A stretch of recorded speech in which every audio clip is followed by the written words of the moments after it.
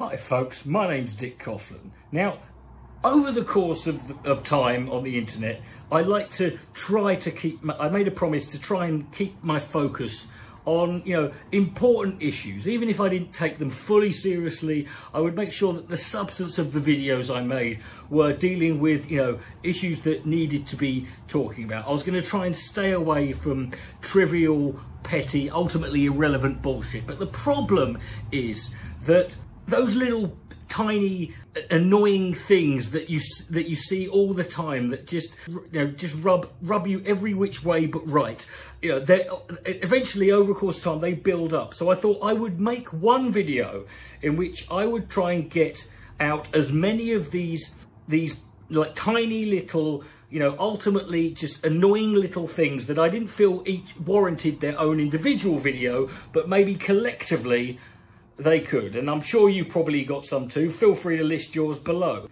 So without further ado, here is my, relatively longish list of minor, petty, irrelevant grievances that I have with the internet. Enjoy.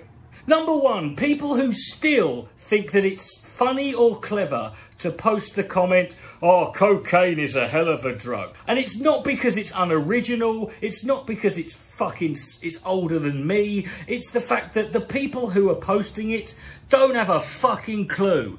You want to know that cocaine's a hell of a drug? I know better than you, my friend. I done it, quit it, went there and got the t-shirt. But believe me, I'm clean now. The only thing that I miss about drugs in general is taking them all the time and being off my tits. It was amazing. But apart from that, fuck that comment. These people who seem to think that they like to say, if they're getting a lot of people, a lot of negative reaction, they say, well, if I'm pissing people off or if I've got a lot of haters, I must be doing something right. Why? Why must you be doing something right if you've got a lot of haters or if a lot of people are pissed off or angry at you? If I walked into a restaurant and stood on a table and squatted on the table and shat all over it and pissed in everyone's face, I wouldn't be very popular. Does that mean that what I've just done is right? Also, that saying does seem to imply that people who nobody hates and who nobody ever gets and who never pisses anybody off is somehow doing something wrong. Stop trying to rationalise your own fucking unpopularity. Bear with me on this one because it's not as cliched as you think. But it's not people who just write first in a comment, the people who get the first comment. That's not, I don't have a problem with that, right? I kind of get it, okay? But it's the people who insist on posting a comment saying first on channels that have virtually no subscribers or channels that don't get any, if you're doing it to PewDiePie or a Logan Paul video, fine, I get it, right? Right, that's fine. I can deal with that. But it's the people who come onto my videos, who post first. Like, the video's been up 12 minutes. Like, have some fucking ambition. Next one is people who make videos where they talk about a subject and or something that's happening that they don't like or that they want to dismiss. And their argument is, why are people talking about this or why are people taking this seriously? Nobody cares. If nobody cares, why are you fucking wasting your time and mine by making a pissing video about it in the first place? If nobody cared, we wouldn't need to fucking talk about it. You care. When we talk about freedom of speech incessantly on this fucking website, it's the people who who tell me and others and who say this and expect me to fucking believe them, who do that Voltaire quote, say, well, whilst I might not agree with what you say, I will defend to the death your right to say it. And I'm like, really? Would you defend to the death my right to say things you don't like? If the government said Dick Coughlin, his rights his freedom of speech rights and freedom of expression has been revoked, he's not allowed to ever express his opinion in any way whatsoever unless you personally fight and die for his rights, then you can. Would you do that? Because I fucking wouldn't. People who make videos that get a lot of attention and cause a lot of fucking, you know, controversy, and get a lot of fucking negative feedback, and generate a lot, and you know, and very antagonistic and deliberately provocative. Someone like Nicole Arbour, for example, and when they are, you know, when people sort of, you know, ask them, you know, as it's gone, after it's gone on for a few days, they try and use the excuse saying, hey, I'm just trying to start the conversation. I'm just trying to get a conversation. This is the internet. It is nothing but conversations. You do not need to deliberately go out of your way to say something needlessly fucking offensive to get a conversation going. Particularly when the conversation really actually only boils down to 95% of it is people discussing whether or not you're a massive cunt or just a huge cunt. Say what you mean and stand by it, you ballless little bastards. Whenever people stop talking about a particular news story that, you know, that other people have been interested in, and start talking about another one because it's been a couple of weeks, people who claim that this news story that people are talking about, oh, it's just a distraction to distract you from, do you know how much news is happening now? Everything's a frigging distraction. Where am I supposed to be frigging looking? I'm trying my best here. It's a distraction. What is? People who preface a video by saying, so I'm probably going to get a lot of hate, you know, from people for this video, probably going to get a lot of thumbs down and a lot of hate in the comment. But not just people who do that. People who do that, who specifically, you know, brand themselves and pride themselves. They put it in their bios. They put it as part of it's part of their character. They say they talk about how, you know, how edgy they are, and how they, you know, they're pissing off the old, you know, PC brigade, and they're here to say the things that are, you know, that are shocking and, you know, that are controversial. And that are, you know, but they're going to say them anyway because they're a fucking renegade. And then they preface their video saying, okay, so this video's probably going to get, oh, fuck off. Just fucking say what you've got to say. Either be a fucking prick or don't be a prick. Be controversial, be deliberately edgy or don't be. But don't start your video by fucking saying that, you know, trying to get sympathy from me or anyone else by expecting us to fucking you want it. If it wasn't for controversy, if it wasn't for the offensiveness that your videos caused, you'd have fuck all reason to fucking pay attention to you, because you're devoid of substance and value, right? It's because anyone can be shocking and controversial. Try being good at the same time. I hate these fucking weed cultists, these fucking people who, you know, not just potheads in general, right, but people who think that marijuana is the elixir of life and the cure for everything, and who insist on recommending it to everyone for any fucking ailment whatsoever, no matter what it is. Have you tried fucking weed? Oh, you know, have you tried? No, weed doesn't cure or treat everything, okay? There are some things that it does actively it does fuck all for. Yeah, if I smoked a load of weed, and regardless of what condition I had, I'd feel better, because that's what being high is. Even if you've got nothing wrong with you, being high feels better than not being high, right? And the people particularly, and they'll get them in the videos, in this video too, because I do a lot of my videos, I'm very animated and I'm very fucking, you know, I'm very, you know, I'm all over the place, I'm jumping and shouting around. People say, man, you need to take some weed and fucking chill out. Maybe you need to fucking, you know, get angry. Maybe you need to do a line or something. You don't get people like me. You don't see anyone else going round, right, fucking trying to fucking convince people who are maybe a bit mellow, a lot calmer, a lot more reserved, and insisting, telling them to go fucking, you know, come on, just smoke a bowl of fucking crystal before you do a video, for fuck's sake, mate. Put some effort, give me some fucking energy. Right, you don't get fucking people saying, oh, you've got athlete's foot. Have you tried meth? Now, I don't like to generalise here, but this is, in my experience, I'm sure there are probably men who do this too.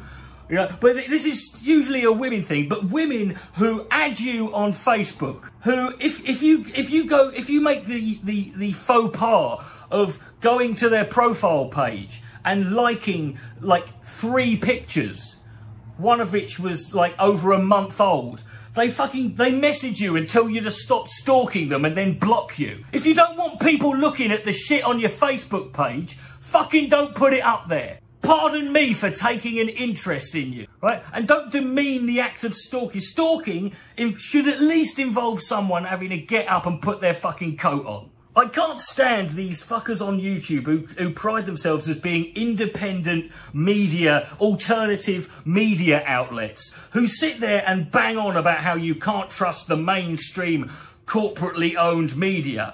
And then 95% of the fucking content and the stories they talk about come from, are sourced from websites and media organisations that are literally corporately fucking sponsored and owned fucking mainstream outlets. You can't sit there and tell me that I shouldn't trust the mainstream media and then every other story starts, well, the New York Times reported this, the BBC reported this. Also, why does having your audience fund your fucking just because your audience are the ones who fund your channel doesn't make you more reliable, particularly if that audience has funded you based on the idea that you've got an ideological narrative. Because then you've got to think, well, should we say this or should we talk about this? Because we might lose a lot of people. A lot of people might cancel their subscription.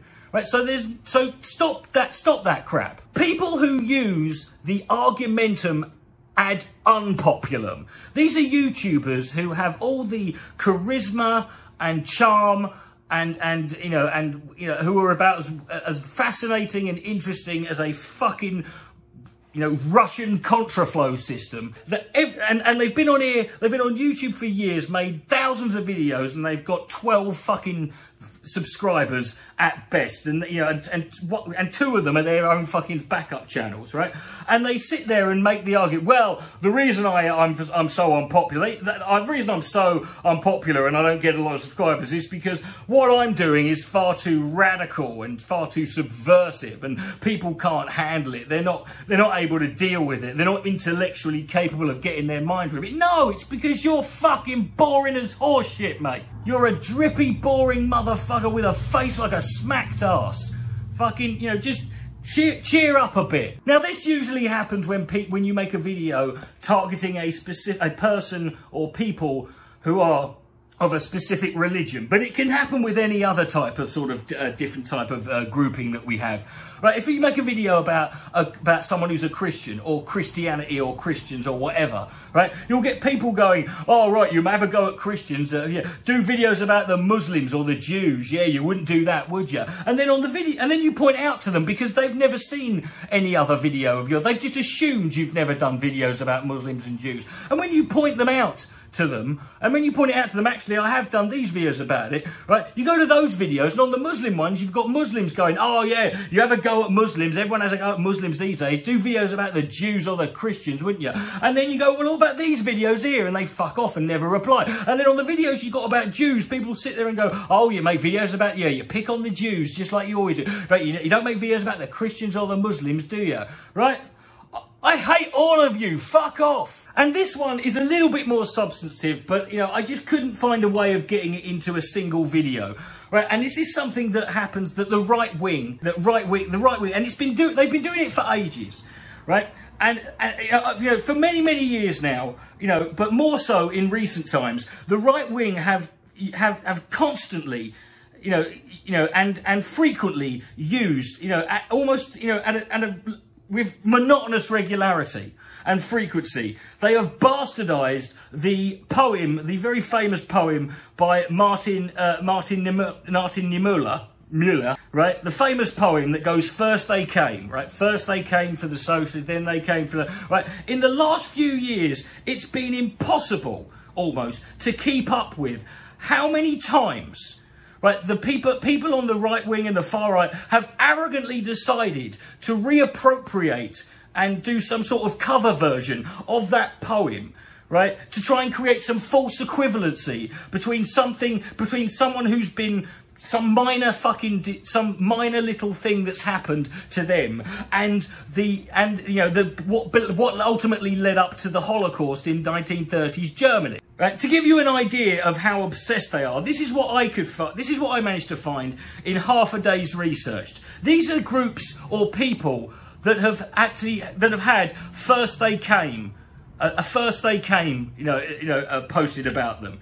We got Pepe the Frog, Alex Jones, Milo Yiannopoulos, gamers, gamer girls, and video games. The Daily Stormer, Christian bakers, right, and Christian florists, Stefan Molyneux, the banks, insurance companies, gun owners, Julian Assange, climate skeptics, comedians, right, tax resistors, the internet memes, right, homeschoolers, statues, stained glass windows, Confederates, the soft drinks, the truth, billionaires, pre-born, flags and crosses, smokers, Gone with the Wind, Geert Wilders, Britain First, Marion Le Pen, Katie Hopkins, Gab.com, and that one was started by them, right, which makes it double sad. Stephen Crowder, JonTron, PewDiePie, Count Dacula, Tommy Robinson, anti-vaxxers, the concept of history, and hamburgers. And trust me, I am not joking, that is only the tip of the fucking iceberg. Now, it's not the fact that you reappropriate and decided to take that poem and apply it to some petty bullshit that's happened to you that you want to blow out of proportion. Right? It's not that. It's the fact that at what point are you going to get on to the next line of the play, of the poem, which is, and then they came. First they came for. You can't keep saying first they came for over and over and over and over and over again. You can only have one first. Traditionally, the second one is, and then they came for, right?